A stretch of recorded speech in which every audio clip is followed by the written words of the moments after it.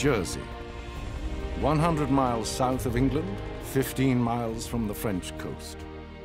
A British dependency with ancient links to the Crown, which in the 21st century boasts a world-class offshore finance centre.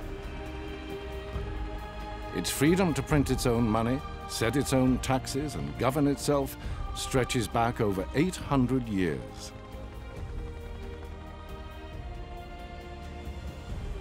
To mark that independence and to celebrate its links with the monarch, Jersey is producing a £100 note. It carries, of course, the image of the Queen, for this self-governing island, perched on the edge of the English Channel, is a peculiar of the Crown, which has always owed its allegiance not to the British government at Westminster, but direct to the sovereign.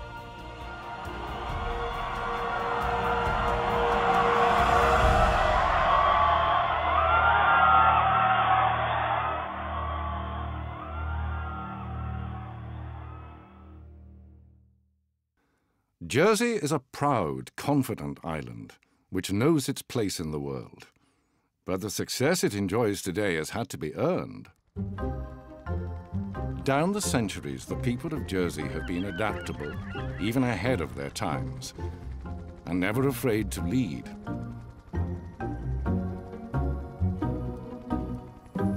In the 17th century, they fished for cod off the banks of Newfoundland. When Britain and France were at war for 100 years, they were privateers.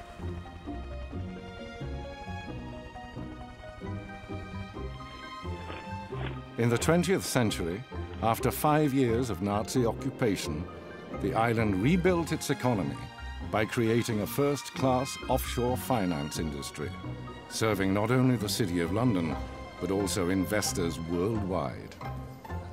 Today, there's a public holiday to mark the date, 9th of May, 1945, that Jersey was liberated from German occupation.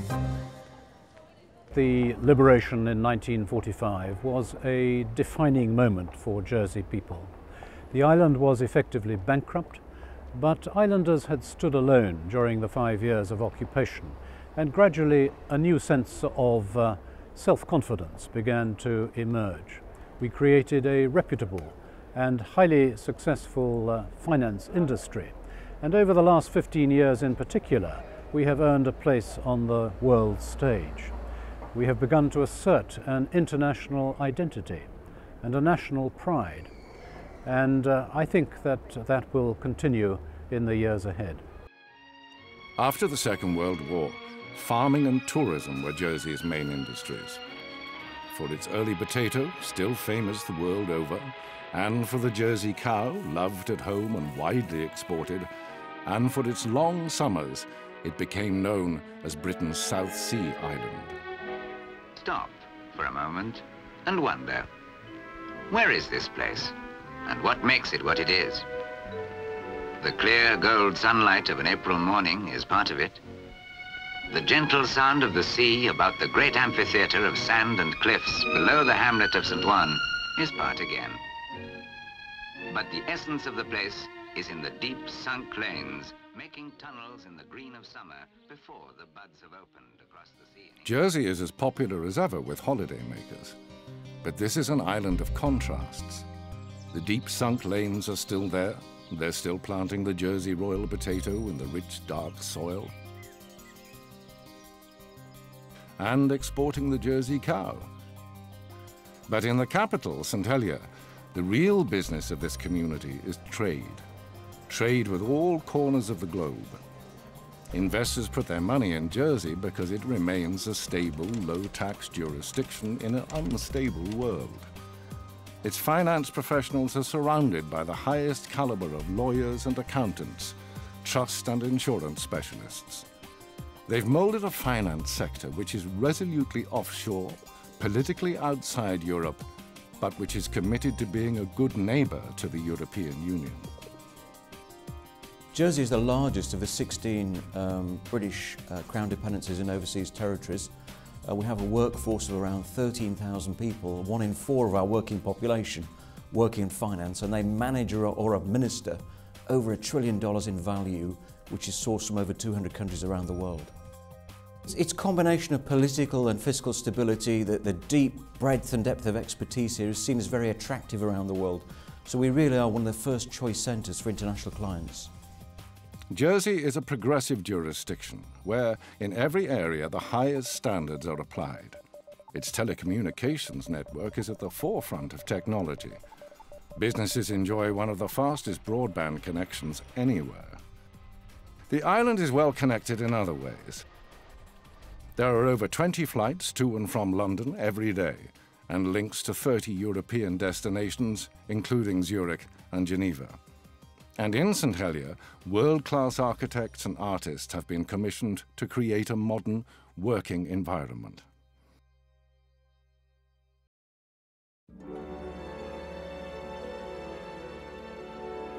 None of this would have been possible without a single decision at a special moment in time.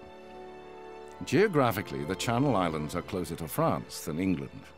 They were originally part of the Duchy of Normandy. So in 1066, when William the Conqueror, Duke of Normandy, defeated Harold at Hastings, Jerseymen felt they were on the winning side. For over 150 years after the Norman conquest, the kings of England were also the Dukes of Normandy. But in 1204, Philip II of France invaded and reclaimed Normandy. Channel Islanders faced a stark choice: swear allegiance to Philip of France and retain their estates in Normandy, or stay loyal to King John of England.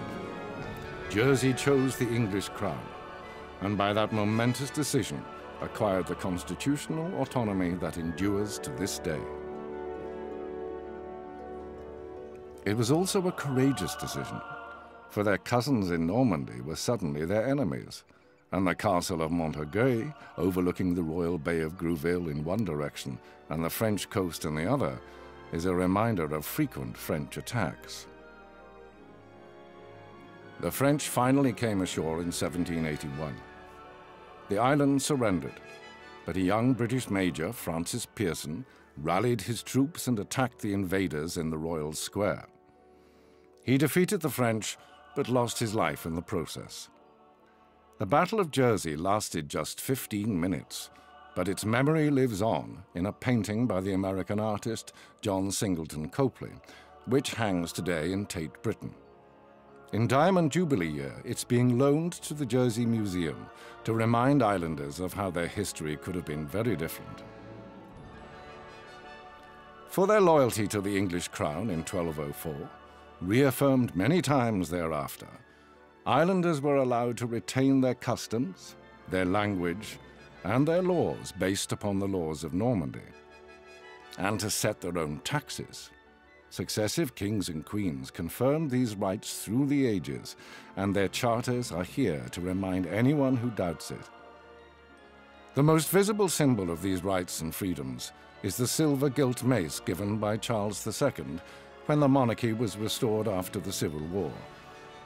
It's one of the island's greatest treasures. It carries the initials of the king, CR. It also has the wonderful imperial crown at the top. And this wonderful mace is very much a symbol of that loyalty to the crown. The mace is still in use. It precedes the bailiff, the island's civic head, as he enters the parliament, known as the States of Jersey. It's a permanent reminder of Jersey's ancient history.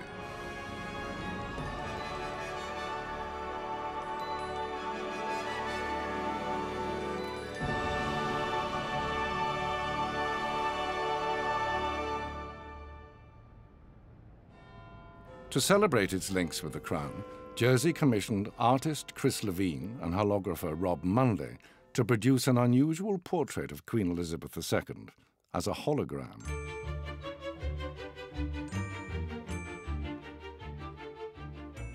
It was the first time a reigning monarch had been portrayed in 3D. Their work quickly became iconic. Chris Levine named it Equanimity, and it speaks of a unique relationship which has stood the test of time. The hologram hangs in the heart of the island's great Norman castle, and versions of it travel the world as the centerpiece of an exhibition marking 60 years of Elizabeth's reign. It encapsulates the modern image of Jersey, that we take our position, our responsibility, our success very seriously. We're credited with having one of the best regulated financial services industries in the world, and that we're a modern community that's culturally rich, but take our responsibilities seriously as we've moved into the 21st century.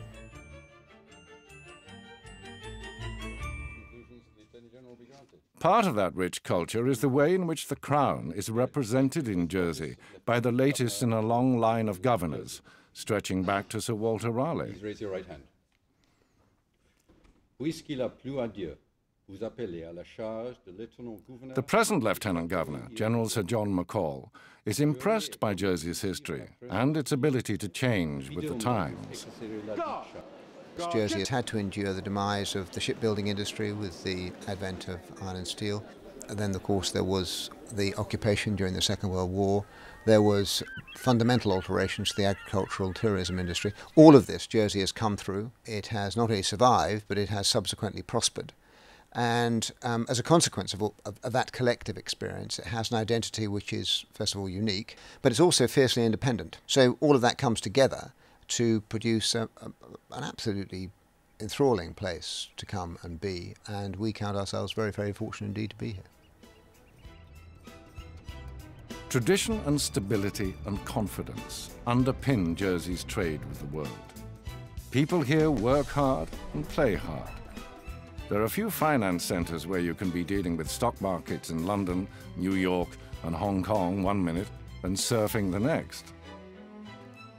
This peculiar of the Crown sees nothing strange about celebrating its loyalty to the monarch and its special constitutional relationship with the United Kingdom, while running a state-of-the-art finance centre.